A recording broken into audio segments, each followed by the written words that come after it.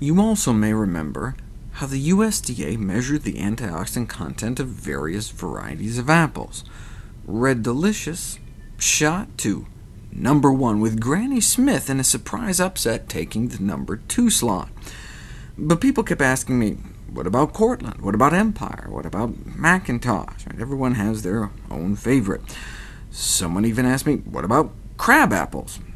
All I could say was, I have no clue. That's all anyone could in fact say, because they hadn't been tested until now. 21 different varieties tested.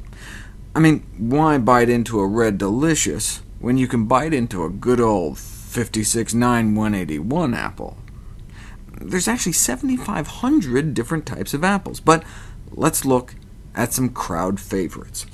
In alphabetical order: Braeburn, Cortland, crab apples, Empire, Golden Nugget, Honeycrisp, and Ida Red. Here's the graph, and we have a new winner. In fact, 2 new winners, putting Red Delicious in its place.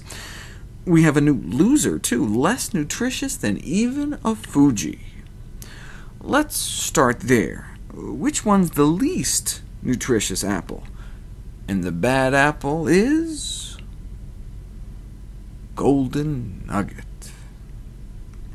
What about #1? Mirror, mirror on the wall, which is the healthiest of them all? Let's take a bite out of the tree of knowledge. Crab apples. Crab apples? Gross. What's this one, though? I mean, what's the healthiest apple you can actually buy?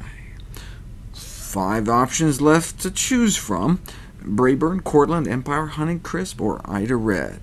Well, it's not Macintosh, not Empire, not Braeburn — I love Braeburn — and not Cortland. The healthiest apple beating out Red Delicious is Ida Red.